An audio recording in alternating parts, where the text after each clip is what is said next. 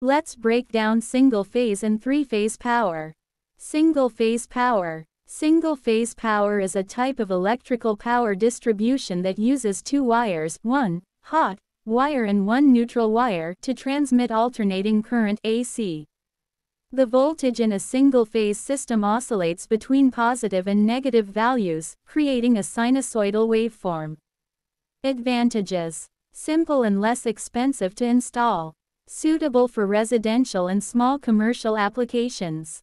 Disadvantages: limited power capacity, not suitable for heavy industrial loads.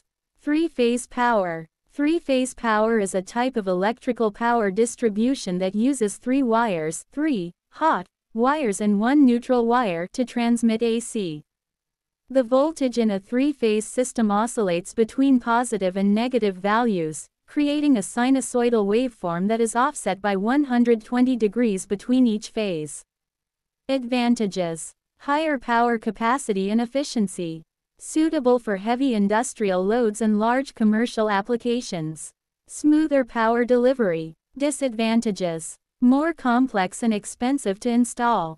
Requires more wires and equipment. Key differences: number of wires. Single phase 2 wires vs 3 phase 3 or 4 wires. Power capacity. Single phase limited vs 3 phase higher. Efficiency. Single phase less efficient vs 3 phase more efficient.